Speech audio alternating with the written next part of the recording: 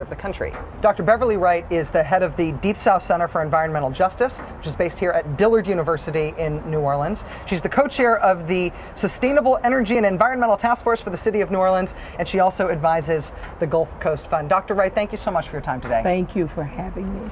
While I have been down here, one of the things that keeps coming up, and comes up in unexpected ways, is this issue about the oil drilling moratorium. There's lots of rumors that with President Obama coming here this weekend, he's going to make some sort of announcement about the moratorium. I think they are just rumors. I've been trying to confirm them all day. A lot of people keep volunteering to me, as I'm talking to them, even about other things, that they want that moratorium lifted. Is it a very controversial, sort of close to the surface issue here?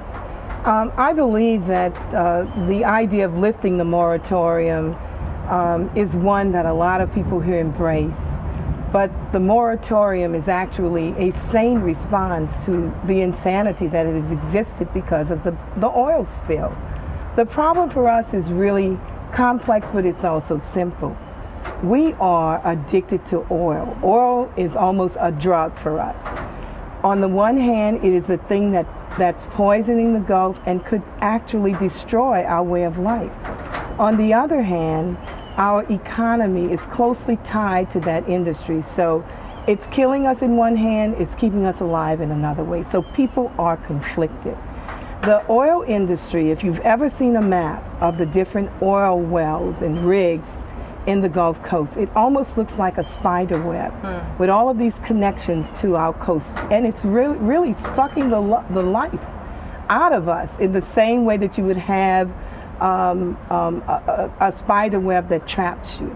In terms of that physical impact, that physical footprint of the oil and gas industry in the Gulf, what you mean is that we've got tons of rigs, tons of wells out there, but also the pipelines and all of the other things that are about moving petroleum products in the Gulf. Is that what you mean? Yes, but let me give you some statistics that will bring this home. All right. There are 27,000 abandoned wells in the Gulf of Mexico.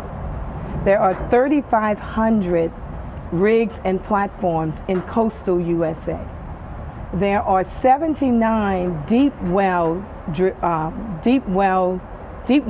wells in the Gulf of Mexico, and we have 62 inspectors for the whole United States. That means that every inspector would have all of those things that you just all described, of those wells, plus the rest of the country. That's right. How many? 62 people. 62 people whose job that is. That's right. So that gives each inspector about 56 wells a year to be responsible for. When people are fighting about this moratorium right now, this drilling moratorium, so many people are against the moratorium. They want deep water drilling to continue. They don't want any pause. They don't want anything investigated further. They want the drilling to go on because they think it's in their economic interest. That's right.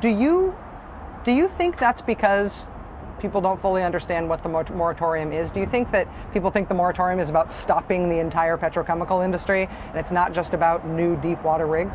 No, I really believe that they don't understand what it is. And for everybody that says no moratorium, I say to them, you should ask the family members of the persons who died on the rig if they would have liked to see a moratorium where that rig was inspected before they lost their loved ones. And if they say, no, it's fine, then that should be the voice that we should follow.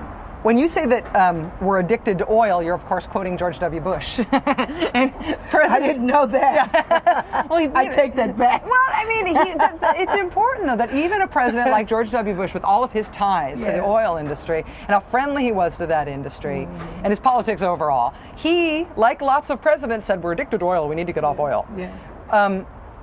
Obviously, we haven't. We haven't even made any progress toward that, really, at all. We've made very little progress toward that. But you say that you want to hear leadership from that at the state level. You feel like Governor Jindal's who you want to hear that from. Absolutely. Absolutely. I have been trying very hard to figure out what our governor is doing to respond to this issue. Yeah. The only thing that I've heard is complaints about the federal government and building berms and booms. That's all I've heard, a reaction to the Gulf spill. I have not seen, for example, a blue ribbon panel brought to deal with economic diversity. I've not heard any discussions about really moving us into this new alternative energy economy, you know, where we are absolutely trying to develop training tracks for our people to move into these new industries and then to attract new industry here. We just got wonderful news that a windmill manufacturing company will be moving where Michigan was.